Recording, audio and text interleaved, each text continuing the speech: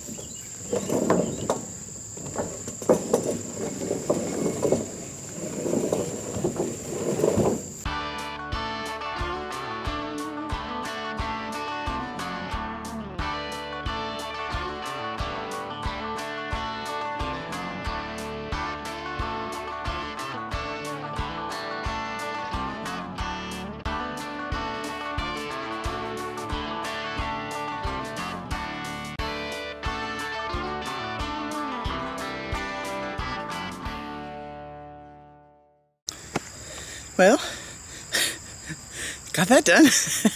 Let's see if there's anything left of me to actually go get these cinder blocks of metal.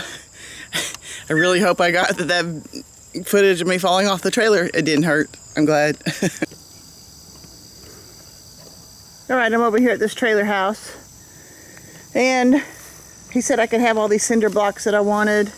And I'm seeing some sheet metal. I'm not sure what else I'm seeing. Maybe I don't know what I'm going to do. I think I'll just do the cinder blocks for right now, because it doesn't look like the sheet metal's very wide. We'll have to see. But this gets me a little closer to something anyway, and that's cool.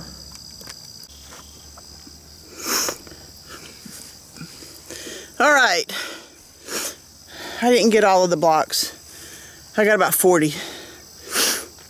But I'm tired. So I think I'm gonna go home and cool down and get some breakfast. And it's getting hot too. All right, I got 41 blocks.